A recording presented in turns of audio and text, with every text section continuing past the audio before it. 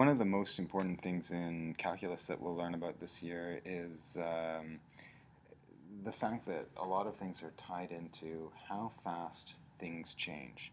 So we'll see a lot of change in throughout this course. So we're going to take a look at a couple things that you might have some background in already. Velocity, for instance, and velocity is the change in position compared to a change in time. And we also know, say, the slope of a line, which is the change in the y value compared to the change in the x value. One of the things that we'll be exploring in calculus is that unlike slopes of lines, many instances have accelerating and decelerating, changing velocities. And it's really hard to figure out on some of the graphs how the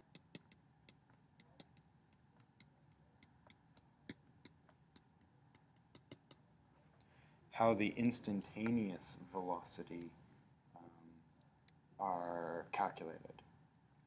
So we're going to start with just some general ideas right now, and as we work through calculus, we're really going to be taking a look at how can we figure out some of these things using some new algebra skills, using the real fundamental parts of calculus. So one of the things that we need to know about as well is the difference between a tangent line and a secant line. So if I have a curve like this, and I want to find a tangent at a certain point, versus finding a secant line, which is actually a line through 2 points.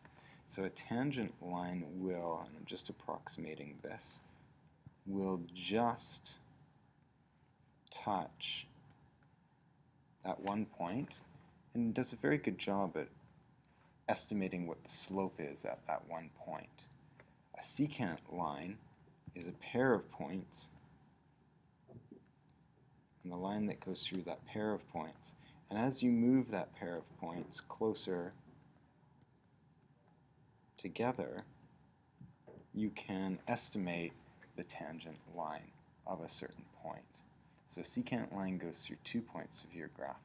A tangent line touches the graph at only one point. Let's take a look at average velocity. Velocity in a little bit more detail, but average velocity. Okay, we know from before the average velocity is the change in position compared to the change in time. So let's take a look at an example of how we might use this. We've got a tower. There's a tower downtown Vancouver that's got a restaurant on the top. It's a revolving tower. It sort of looks like this. Here's some windows. And we've got a ball that we're dropping this way. And to know how far the ball has dropped from the tower, we can use a position function. And a position function S is generally used for a position function is equal to 4.9 t squared, and t is in seconds, and the position function S of t is in meters. So from, say, 0 to 1 second, I can figure out how far this has gone. S of 0 is equal to 0. Obviously, it hasn't gone anywhere. And S of 1 is equal to 4.9 times 1 squared. So I can use my average velocity formula, and I will get the change in position. So it has gone 4.9 minus 0, where it's ended up from where it started, compared to the time, where it's ended up compared to where it started, and I now know that it has traveled an average velocity of 4.9 meters per second. If I take a look at how far it has traveled from 1 second to 1.1 second, I would do something similar. So at 1 second it was at 4.9, but at 1.1 second it was now at 4.9 times 1.1 squared. Grabbing my calculator of 5.929. So the average velocity between these two times is equal to where I ended up compared to where I started over the time frame where I ended up compared to where I started. And if I crunch that on my calculator, I get 10.29.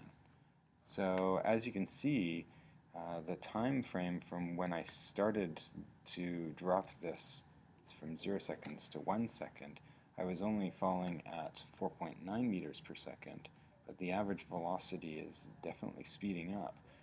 From 1 to 1.1 seconds, I'm looking at closer to 10.29. So if we try and guess what the speed is at 1 second, one way to approach this is to choose smaller and smaller values closer and closer to 1. For instance, you could try, well, what's the interval from 1 to, we did 1.1, so 1.01. And what's the average velocity as I move closer and closer?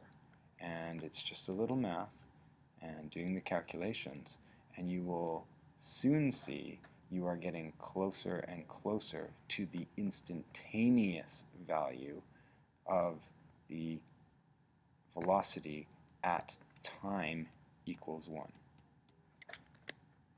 Here's what that looks like graphically. So I've got a time function and a distance function. And at 0, I haven't moved anywhere, and at 1, I've moved 4.9. And I've got a graph. It's parabolic, since s of t is equal to some parabola. And what I'm trying to do is figure out what is the instantaneous velocity right at time equals 1. And what I'm doing with calculating those average rates, so from say 1 to 1.1 seconds, is I'm actually creating secant lines. So I'm creating a line that is going from 1 to 1.1 and finding the slope of that line. And then as I create shorter, closer units, I'm moving my line closer and closer, the yellow line closer and closer to the red line, and trying to approximate what the instantaneous velocity is. Here's a better graphical representation of what I'm getting at with the secant and tangent line. The green line has one point that goes through x is 1 and another point that goes through x is 2, and you can see the green secant line, and the red line is the computer's generated tangent line at x is equal to 1. And I can move this green point closer and closer by decreasing the x values. So if I now try a secant at 1.5, you'll see that the secant's now, the slope is getting closer to the slope of the tangent line. I can go to 1.2 and the slopes are getting closer. 1.1, my slope is really close.